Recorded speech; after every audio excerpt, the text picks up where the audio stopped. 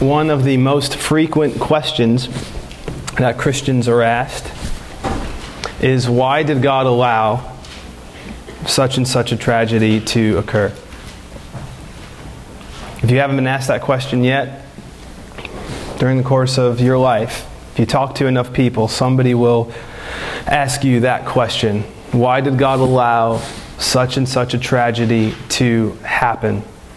Usually people are asking that question when a large number of people die at one time, or they ask that question when a calamity comes suddenly and unexpectedly.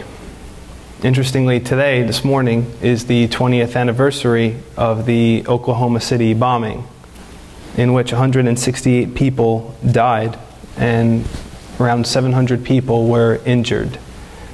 And it's around 2 weeks, we're around 2 weeks removed from the 2-year anniversary of the Boston Marathon bombing. I remember that being in the news not too long ago. And now with our 24/7 news cycle and our smartphones, we have news coming our way all the time. And we have access to calamities and disasters not only within the United States, we have access to calamities and disasters and massacres throughout the entire globe. We are inundated to the point where we could almost become hardened to all the tragedies and all the calamities and all the disasters that occur. And when those things happen, either you will be asked, or you may hear a Christian ask this question on TV, where was God when such and such a tragedy occurred? Now when that happens, there's usually two overreactions that sometimes come. One is that people can sometimes give a rash and hasty explanation for why such and such a tragedy happened. Charles Spurgeon preached a sermon entitled "Accidents, Not Punishments" in 1861. Shortly after, there were 2 train wrecks on 1861 and September 2nd, 1861. And in that message, now Spurgeon, by the way, believed in the sovereignty of God, but he was making a specific point in this message because he wanted to address the absurdity of some people who were saying, you know that August 25th train wreck that happened? It happened on a Sunday, and the reason why it happened is because those people were traveling on the Lord's Day, on the day of worship. So Spurgeon wanted to address that. And while he was somebody who extolled the sovereignty of God, he wanted to explain that is a rash and a hasty conclusion. You're going way too far to interpret providence, and you're putting intentions into people's minds for the mind of God when you have no right doing so. So that's one overreaction, a rash and hasty conclusion. But then there's the other side of the spectrum. And on the other side of the spectrum, there's those who make the mistake of saying God has nothing to do with the tragedy that happened, as though God was on the outside looking in at His creation and His creatures. You might remember back in 2012, there were tornadoes that severely ravaged the Midwest. Places like Kansas and Illinois and Missouri suffered incredible devastation. And there was a Christian news program that was airing during that time, still airing to this day. And they have a segment during that program where people would email in questions. And one of the questions at that time came from a person who asked a simple and a short question that went like this: why did God send the tornadoes? That was the question. The host who undertakes to answer those questions gave this response. He said, quote, "God didn't send the tornadoes. God set up a world in which certain currents interfere with other currents. Cold air in the south mixing with warm air in the north spurs vortexes." So according to this host, God had nothing to do with the tornadoes. You're asking, why did God send the tornadoes? He had nothing to do with the tornadoes. Tornadoes just happen. Interestingly, he later went on to tell people, don't blame God if you build your houses in places where tornadoes happen. Not the best way to answer somebody's question. But is he right? God didn't send the tornadoes. That's not what God's Word says. God's Word makes it very clear. Psalm 148 verse 8 says, "The stormy winds fulfill His word." Psalm 107 verse 25 says, "For He commands and raises the stormy wind, which lifts up the waves of the sea." I'm going to see another verse that points to that in a moment from the book of Job. But even in the book of Job, where God isn't the immediate cause of the winds that assail Job's house, you may remember that Satan couldn't even touch Job without permission from God. So whatever the secondary cause might be, the ultimate cause is the sovereign of the universe. And in some cases, maybe it's better to nuance that by saying the word allow than cause, but nonetheless, God is sovereign over all. So then, what then is happening in the midst of calamity? How should we react? What do we think about when we see calamities happen? I think we get a little bit of a framework for how to understand what God is doing in the midst of calamity by looking at some of the words of Elihu from Job 37. Now, interestingly, in verse 11 of Job 37, Elihu said that God was the one who scattered the bright clouds. Then in verse 12, Elihu is the one who says He turns them about by His guidance, so they go wherever He commands. But then in verse 13, he says this. He says, He causes it to come, whether for correction, or for His land, or for mercy. So while I want to say on the outset, we are incapable of tracing all the intentions of God's providence, there is a framework through which we could see some of which is most likely happening in the midst of tragedies. In Elihu's case right here, he's setting forth three things that are happening in the midst of, say, a storm. He says it's either coming, Job 37 verse 13, for correction. Now, interestingly, that word that's used there in Job 37 verse 13 for correction is kind of signifying a rod. It more likely means, rather than correction, a chastisement or a punishment. So God sends it either for correction, or maybe better said, punishment, or He sends it for His land. Just a means by which God makes the land productive when rains fall and all of a sudden the land brings forth vegetation. God would even tell Job, when He started to speak to him through the whirlwind in Job 38 verse 26, that He makes the rain to fall even on the lands where no man inhabits. Why? Because God is so gracious that He even provides for the living things that inhabit lands where no man inhabits. So He brings it either for correction, perhaps better said punishment, or He sends it for His land, or for mercy. Interestingly, there in Hebrew, the word that's used is le-hased, for mercy. It's a word that we're used to associating with covenantal kindness. Doesn't necessarily always mean that. So it can mean God sends it for mercy. Kindness in general. Remember, Jesus said He makes His rain fall on both the just and the unjust. And that's a good thing if you live in an agrarian society. You say, thank you, God, for the rain. We're going to have a crop come, provided no locusts come, provided everything stays normal. Thank you, God. He makes His rain to fall on the just and the unjust. It's what we call common grace. But it also could be an act of particular loving kindness, particular covenantal love, in which God sends His storm for a particular reason to bless His beloved, His elect, His sons and His daughters. So, looking at that Elihu framework, right? We could say in the midst of tragedies, there are probably three things coalescing together. And we can't trace it out. There could be plenty more things happening. I'm just saying general framework, three things are coalescing together. So based upon that, I'm going to springboard from that, give you these three things. It's either going to be judgment, correction, or loving grace, all mingled together in one. So for example, if a tragedy occurs and a person dies who has spurned the revelation of God in creation and has spurned the proclamation of the gospel, in that moment, that tragedy for that person when they die, it is a temporal judgment that gives way to them being in what the Scripture calls Hades, where they will await the final sentencing to the lake of fire. In another case where somebody's a believer and the believer dies in a tragedy or a calamity, what are we to make of that? Romans 8:28 is still true. God causes all things to work together for good for those who love Him.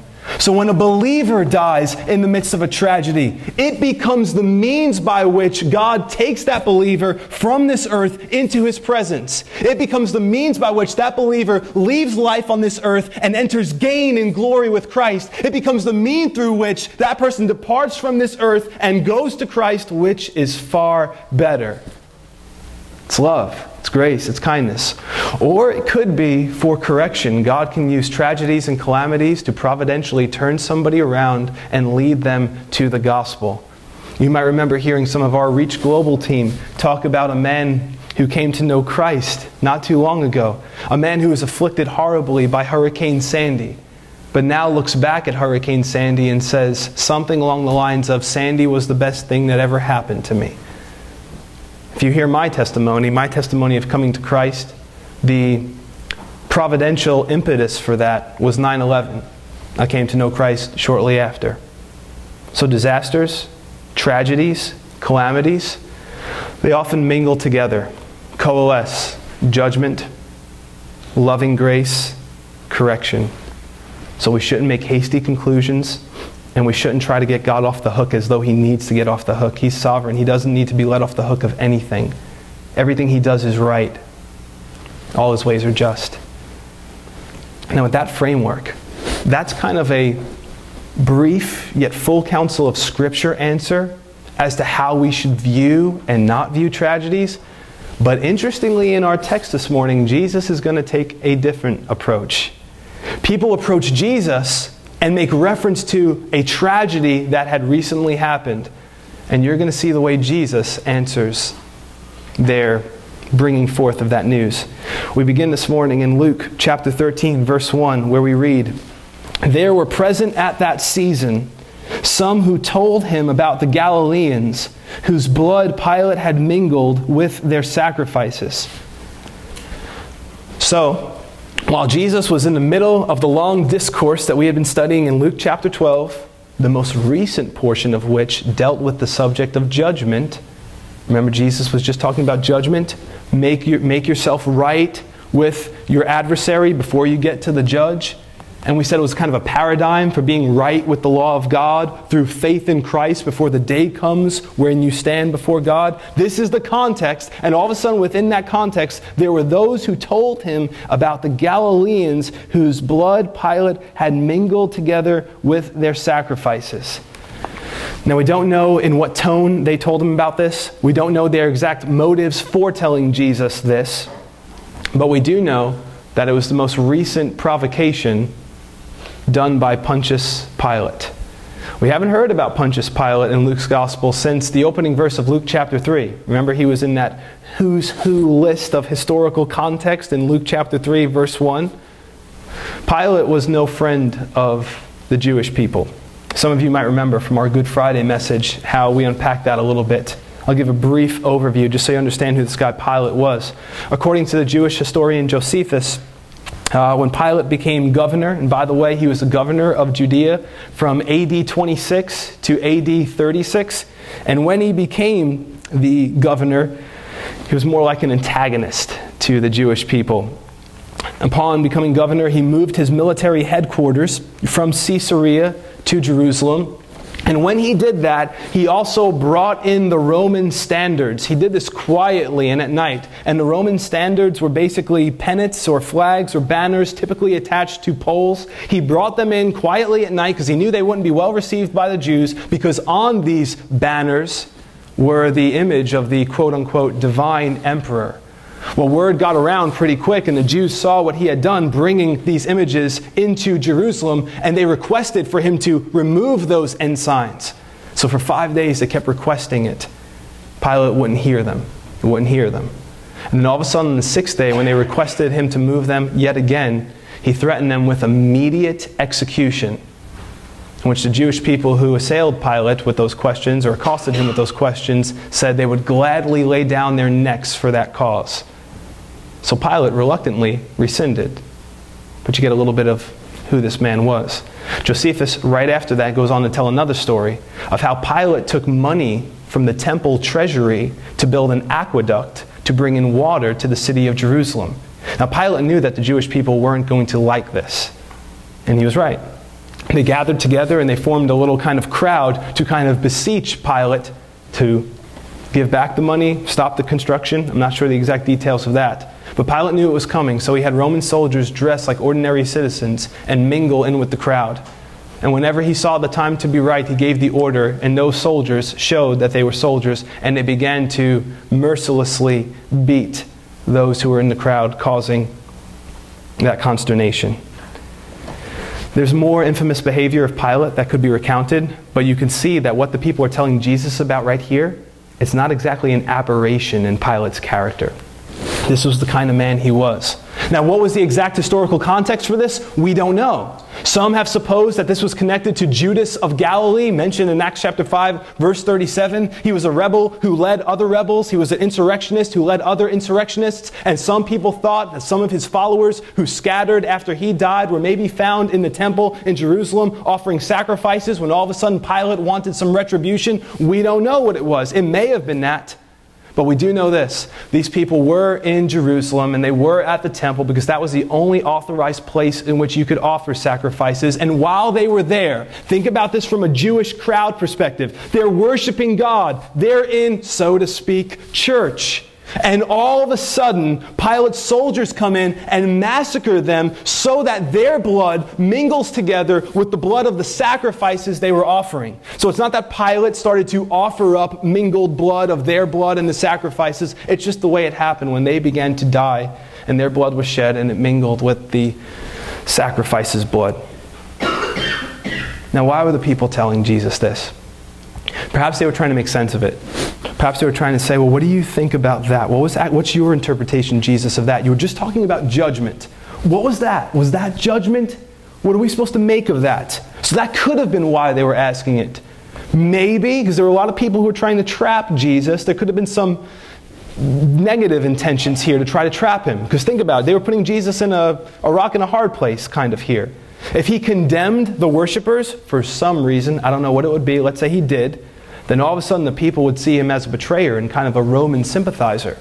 But if he condemned Pontius Pilate, Jesus was from Galilee, just like that other rebel Judas of Galilee was.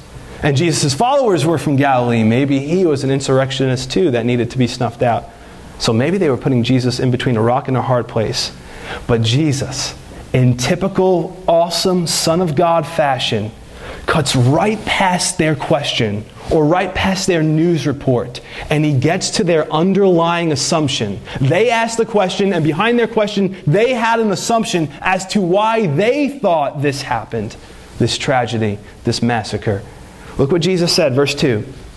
And Jesus answered and said to them, do you suppose that these Galileans were worse sinners than all other Galileans because they suffered such things? Jesus saw right past their news report. He asked them a rhetorical question. We know it's a rhetorical question because he gives a quick answer to this question shortly. He asks them, do you suppose that these Galileans were worse sinners than other Galileans because they suffered such things? And the answer is, yeah, they did. That's what they supposed. They did think they were worse sinners. That's why Jesus is asking the question. He's the Son of God. We see so many examples in the Scriptures when he knew people's thoughts. He knew what they were presupposing right here. And this wasn't a new way of thinking in the Jewish culture. This was something Jesus even confronted with his disciples. Remember John chapter 9, when his disciples see a man who was born blind. They ask Jesus this question. John chapter 9, verse 2, they say, Rabbi, who sinned, this man or his parents, that he was born blind? Remember Jesus' response? His interesting response? He says, neither this man nor his parents sinned, but that the works of God should be revealed in him. So it wasn't that Jesus was saying, behold a sinless man with sinless parents. Now he's saying this man's blindness is not connected to a particular sin of his, nor to a particular sin of his parents. In that man's case, it was so that the glory of God might be shown and the works of God might be shown, because Jesus was about to heal that man and give him sight, the man who was born blind. But this wasn't an uncommon way of thinking. Remember Job's discomfiters, as we might call them. Now, if you read through the story of Job, he's got those three friends who you really don't want as friends, nor would you want as enemies, because they just keep assaulting Job. And the first one who does, who we're going to talk about a little bit this morning, was Eliphaz. And Eliphaz accosts Job, and he tells him, "Remember now, whoever perished being innocent, or were the upright ever cut off?" Eliphaz goes on, he makes his intention clear towards Job. He says, "Those who plow iniquity reap the same."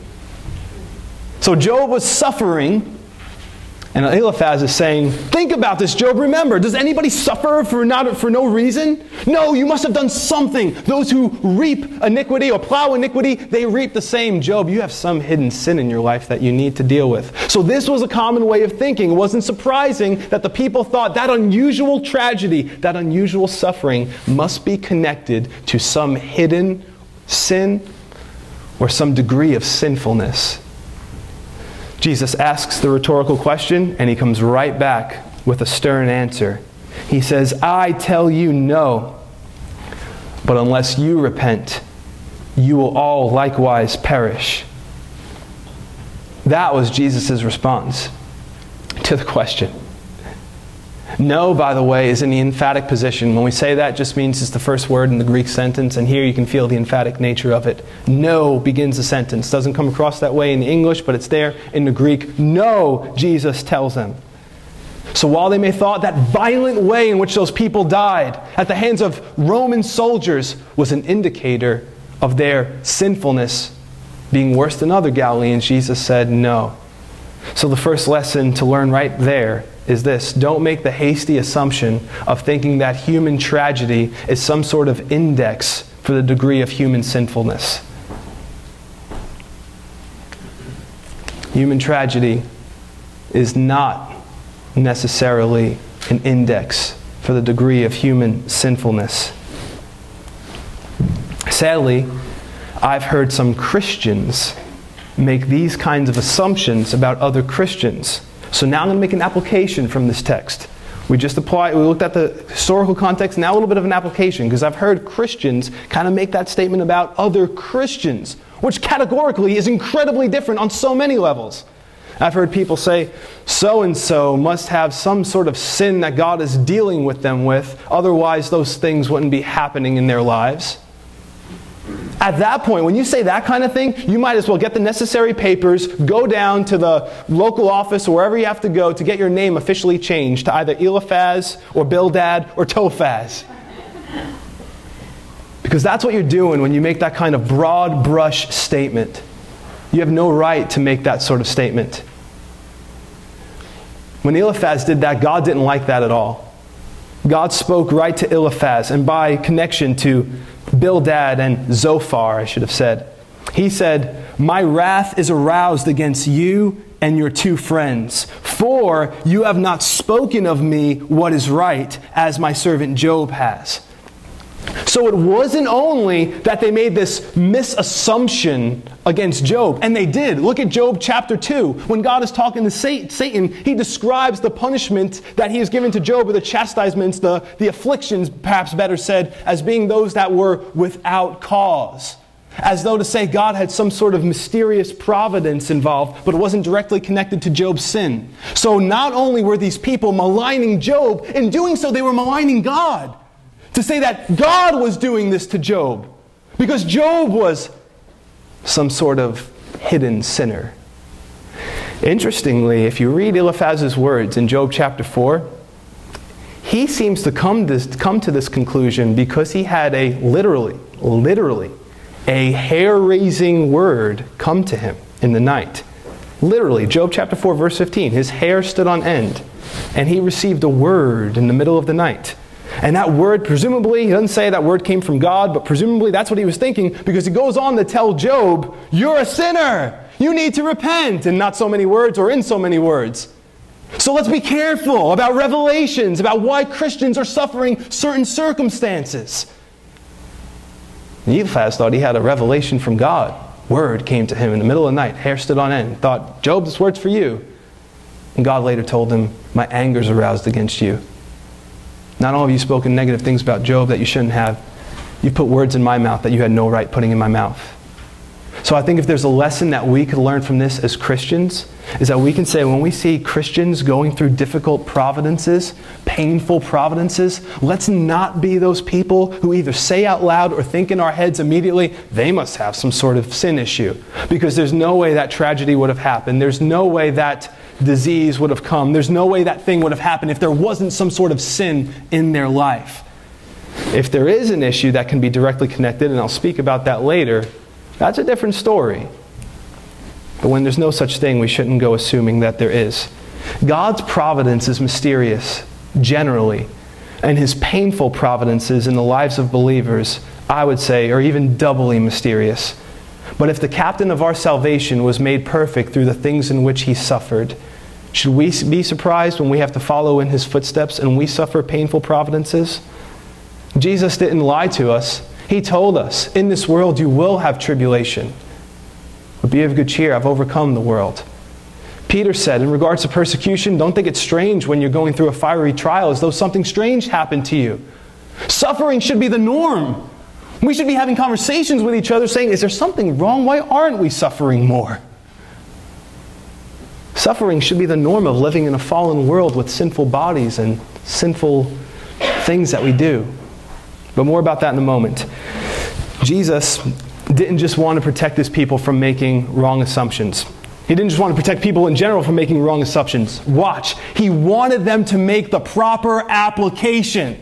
So it wasn't just, don't make the wrong assumptions. He didn't just stop there. He wanted them to make the right application. And the right application was, but unless you repent, you all will likewise perish.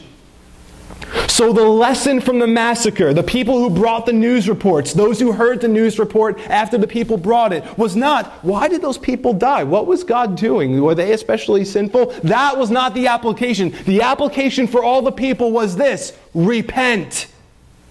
Otherwise, you too will likewise perish.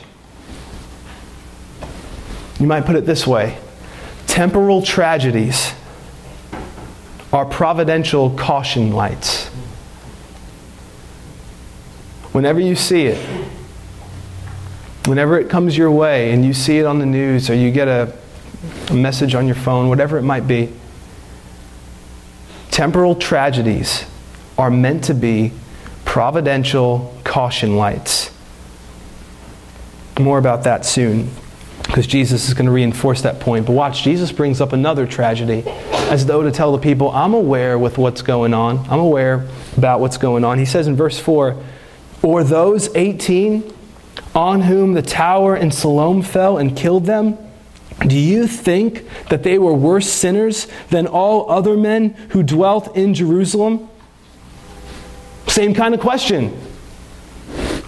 And the supposition in the people's minds was, yes, we did. I mean, that's why that happened.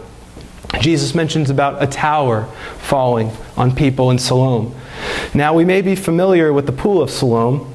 Remember, that was where, in John chapter 9, Jesus sent the blind man to wash after He put the clay on his eyes. He said, go wash in the pool of Siloam. The man who was born blind did, and he was given his sight back.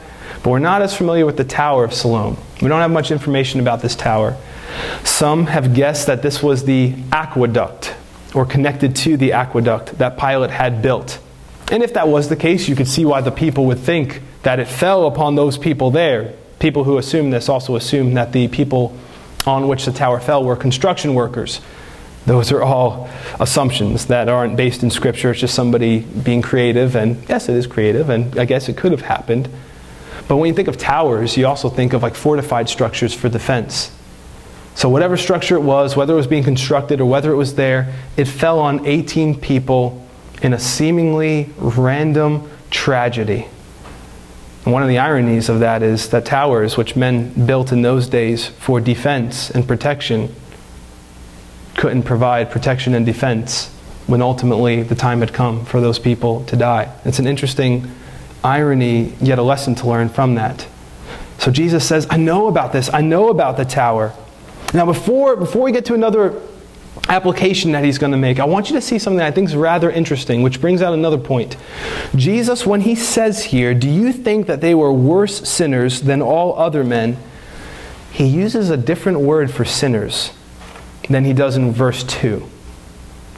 In verse 2, he uses the Greek word harmatoloi, which is the common word for sinners, the most common one, referring to people who've missed the mark. All have sinned and fallen short of the glory of God. Here he uses the Greek word for debtors. Now I want to draw something out of that. Simply this. When the people were asking Jesus these questions or bringing to him this news report, Jesus didn't say, I know, bad things do happen to good people. He didn't go there. Because from God's perspective, all have sinned and fallen short of the glory of God. And in both cases, Jesus does not say the people were innocent. Like the worshipers in the temple, they may have been innocent as it relates to their interactions with Pilate.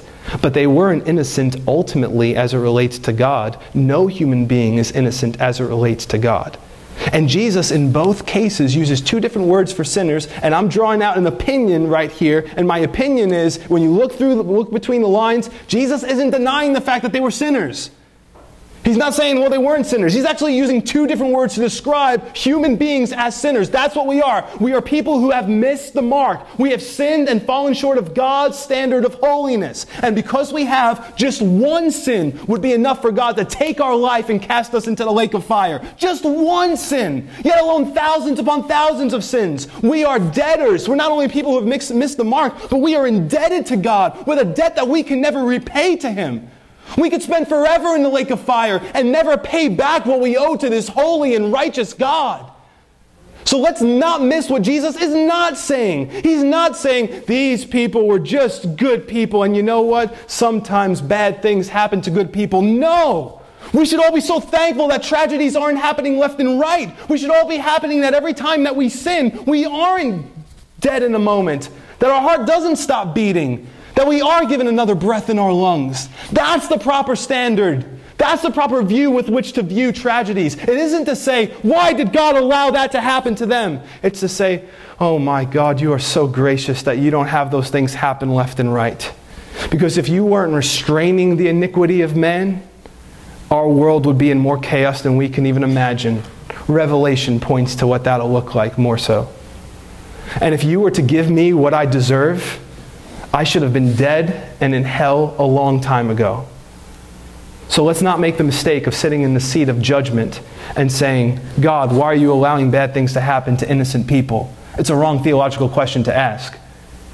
We don't deserve to be here right now. We don't deserve our next breath.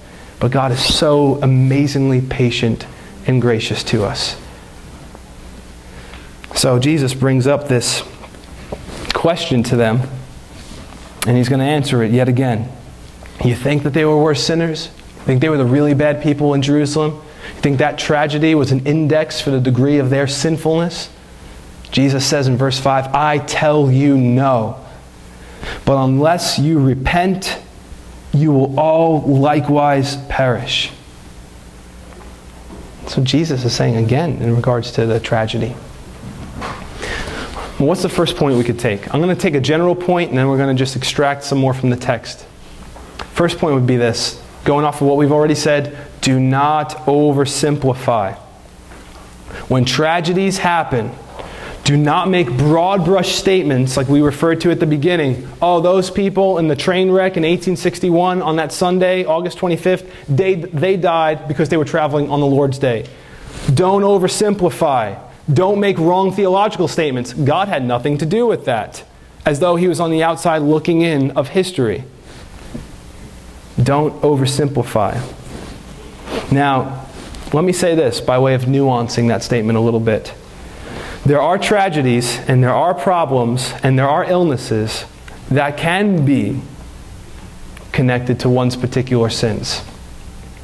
There's a man who's given to quick-temperedness, and he happens to be driving home one day, and he's given to quick-temperedness, and he loses his temper on the road with the wrong person, and a maniac takes out a gun and decides to enact retribution for his bruised ego. Providentially, that could be the case. That issue of a quick temper was never dealt with, And maybe that became the temporal means by which God took that person out of life on this earth. The person who is addicted to alcohol, or addicted to chronic overeating, or chronic smoking, and lacks the self-control to steward their life in a proper, God-glorifying sort of way, may come down with heart disease or cirrhosis of the liver or lung cancer. It may. There may be a connection in that case between the actions and the illness that comes. A person who is driving home after a stay at a motel with their partner in adultery, and all of a sudden loses control of their wheel and ends up dying in a car accident. May be very clear that that was the moment in which God said, "My patience, which is amazing and gracious, has run out this night." So there are cases where particular sins can be connected. But we shouldn't make broad brush statements when tragedies happen. So there can be cases, I'm not saying that. I mean, we even see the Bible has cases where citywide tragedies are connected with specific sins. We see that, right? In the case of Sodom and Gomorrah, you could look at the way Ezekiel says that they were gluttonous and they didn't give heed to the poor. Or you could look at their sins even within the book of Genesis and see how they were given to a rampant and sort of vicious kind of homosexuality, trying to rape the guests of Lot. So there are cases where that can happen. But generally stated, we shouldn't oversimplify things. We should hear the message that Jesus is saying is to be heard loud and clear. The message that is to be heard loud and clear from tragedies is to be heard not by those who suffered in the tragedy, but by those of us who see the tragedy. And in a word, that message is repentance. That's the message Jesus had for those people. By extension, that's the message Jesus has for us. Repentance. What do you do when you view tragedy? What do you do? Even this morning, you're viewing it, right? You're viewing that there were people who were in the temple and all of a sudden they got massacred by Roman soldiers. You're viewing through the text of Scripture that there were people who were walking or standing by a tower when all of a sudden, seemingly out of nowhere, this tower falls on them. You've seen that now through the text of Scripture. What's your reaction to that? Jesus is telling you, by extension of Him speaking to the immediate hearers, repent. Otherwise you will likewise perish. And we'll get to the nuance of their perishing and our perishing in a moment. But let's talk about repentance. When Jesus says repent, the word there in the Greek is metanoiete. It's a combination of two Greek words. A preposition, meta, which means change, and noeo, which means to think. So, fundamentally, the word repentance means a change of thinking. So Jesus is saying, change your thinking, repent. But that change of thinking, we know, is connected with a change in behavior. Scripture makes that clear over and over again. Repentance isn't just crying, right? Repentance isn't just having like remorse for sin. If that is there, great. And in many ways that should be there. Godly sorrow does produce repentance not to be repented of. Amen. That should be there. But just because sorrow is there, and just because tears are there, just because somebody says, I know I'm not where I ought to be, that doesn't mean repentance is there. I mean, I've heard people say that their whole lives. In some cases, their whole Christian lives. And there's no repentance. There's no change of thinking, really, because there's no change of behavior, ultimately. In Acts chapter 8, verse 22, Peter told Simon the sorcerer to repent, but not just have a change of thinking. Repent of your wickedness. So have a change of thinking about your wickedness and leave your wickedness. In Acts 26, verse 20, Paul preached to those who were in Damascus and Judea and Jerusalem and to all the Gentiles, telling them, quote, they should repent and turn to God, performing deeds in keeping with repentance. In other words, if you are truly repenting, there should be deeds that accompany that change of thinking. To say I'm sorry doesn't mean that repentance has happened. It's an about face. It's an actual move that has steps that accompany the move. And this wasn't a new idea. Remember, John the Baptist had said something similar in Luke chapter 3. Bear fruits in keeping with repentance. The idea is have a change of mind, but then have fruits that show that you actually did have a change of mind that resulted in a change of behavior.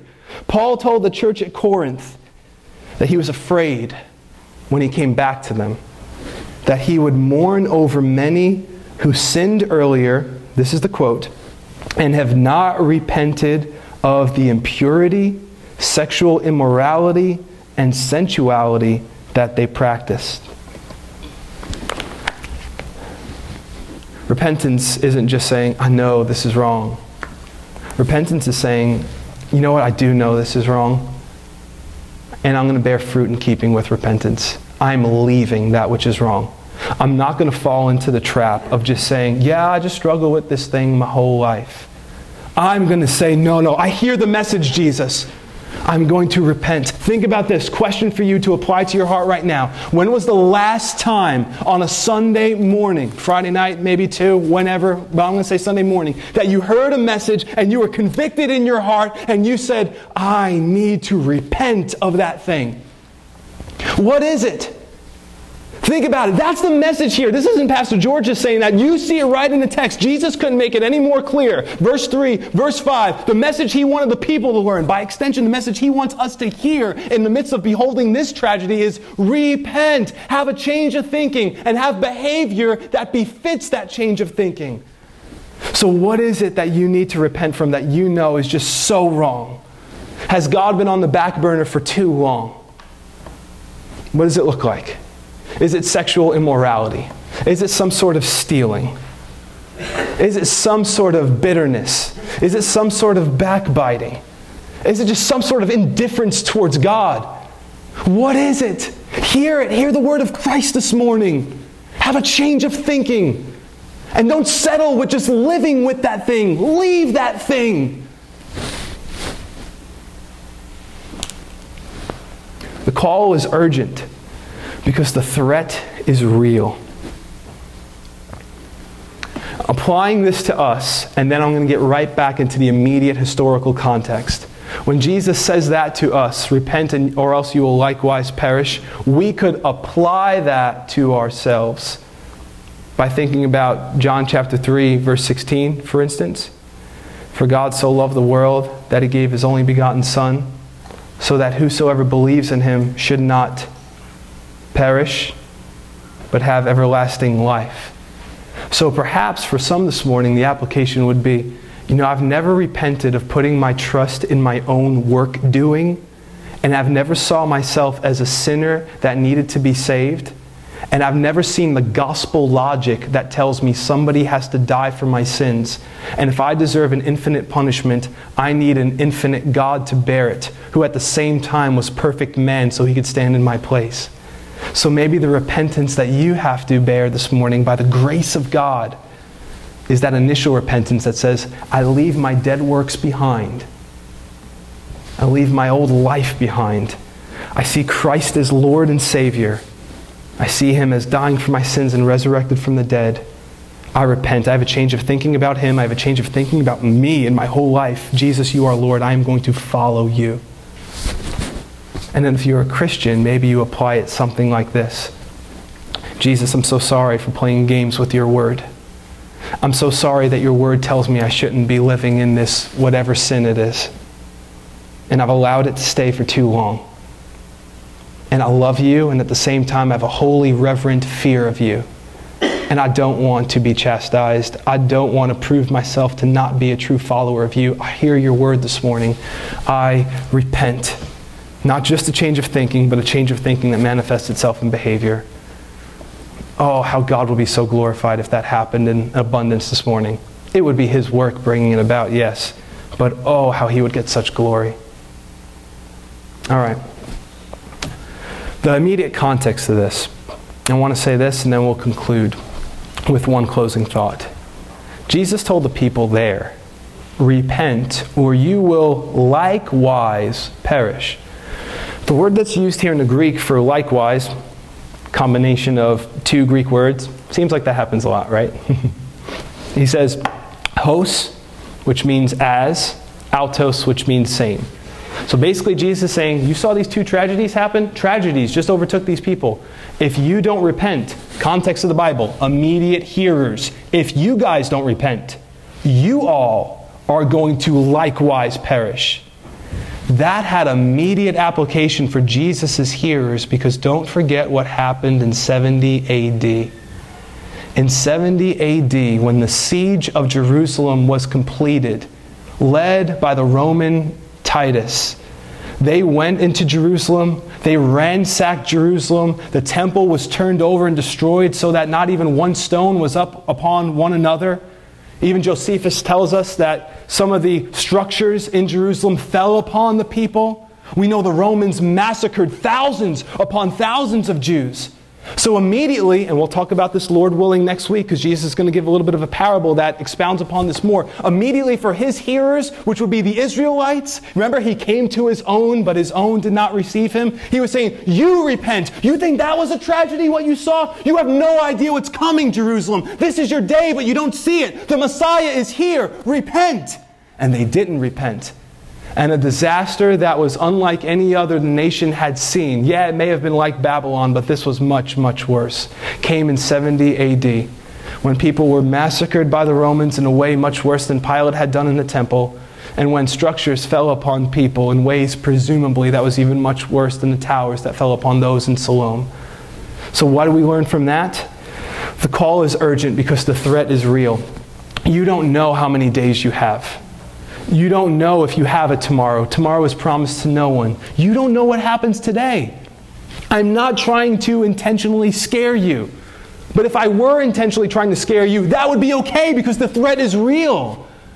If you leave this place and you're not right with God, you're not truly trusting in Christ, you don't have fruits that evidence the fact that you actually love Him and you walk with Him and you serve Him, please know the call is urgent because the threat is real. You may not face the same exact threat as those in Jerusalem at that time. No, you don't. But we face something that you might even say much worse than the destruction of Jerusalem. We faced a lost eternity in hell. So you might say then, okay, the title of this message was Good News in the Midst of Tragedy. Where's the good news in the midst of tragedy? It's been right in front of you. Surprisingly, it's the call to repent. You might be like, where's he going with this? In Luke chapter 3, when John the Baptist came on the scene preaching in the region of the Jordan, he began to preach a baptism of repentance. And when he was preaching a baptism of repentance, he called the people to bear fruits in keeping with repentance. And the people were so poked in their heart that they said, what shall we do? What shall we do? What shall we do? And John the Baptist gave them some specific instructions of what to do. He told them, you have 2 tunics, get rid of one and give it to somebody else. Be content with your wages, Roman soldiers, and stop trying to extort people. Gave them specific things to do. But listen to what Luke chapter 3 verse 18 says. So with many other exhortations, he preached good news to the people. Euangelizo. It's where we get the word gospel, the euangelion, the gospel. With many other exhortations, he preached good news to the people. To which you're thinking, what? Repentance? That's good news? I got this caricature in my mind of like people just saying, repent, repent, repent. And the Bible would tell you the repentance call is good news. Why? To use language from Acts chapter 11, verse 18. If you are granted grace to repent, then you've been given repentance unto life. Repentance and saving faith are 2 sides of the same coin. If you truly believe in the Lord Jesus Christ, that saving faith evidences itself in repentance. They're 2 sides of the same coin. So the call of repentance is good news. You're here. You've beheld the tragedy, but you're still alive. You get to behold the good news call of repentance. And why is it good news? Because the Scripture says that repentance, that is true repentance, Acts 11:18, is repentance unto life. You escape, if you will, the ultimate calamity, and you are given the ultimate blessedness.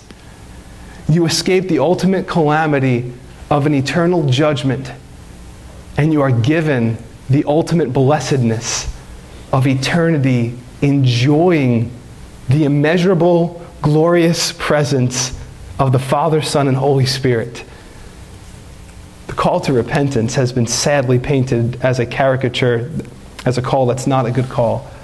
But when heeded, it fits the Luke 3:18 description as being Evangelical.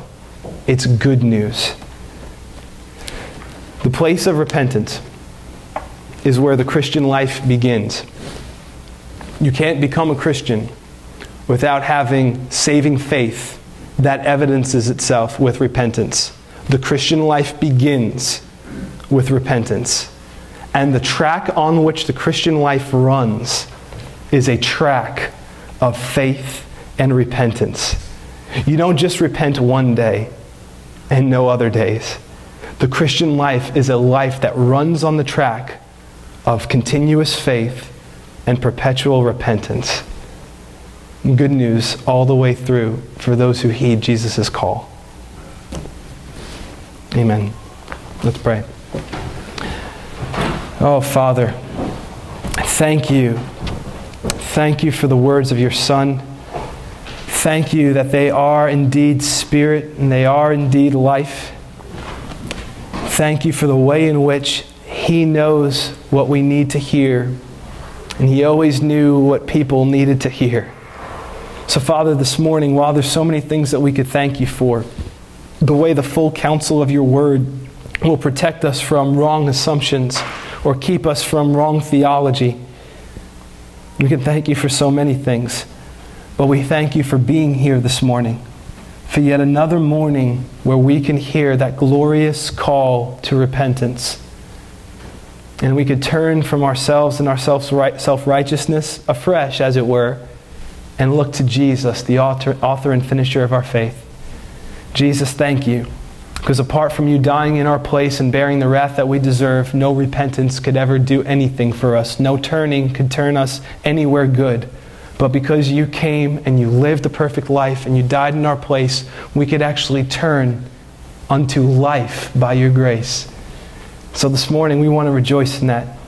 Jesus, we acknowledge you as the only way, the only truth, and the only life.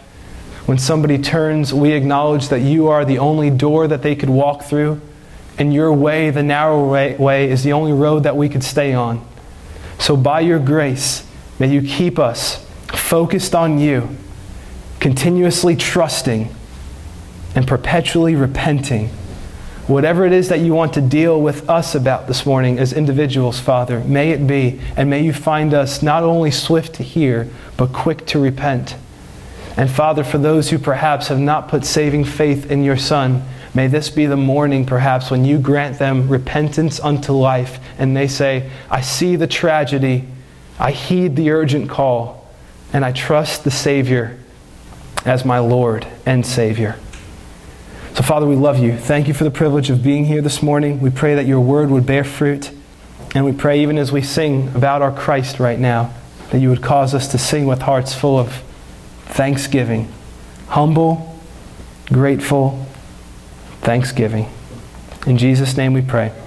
Amen.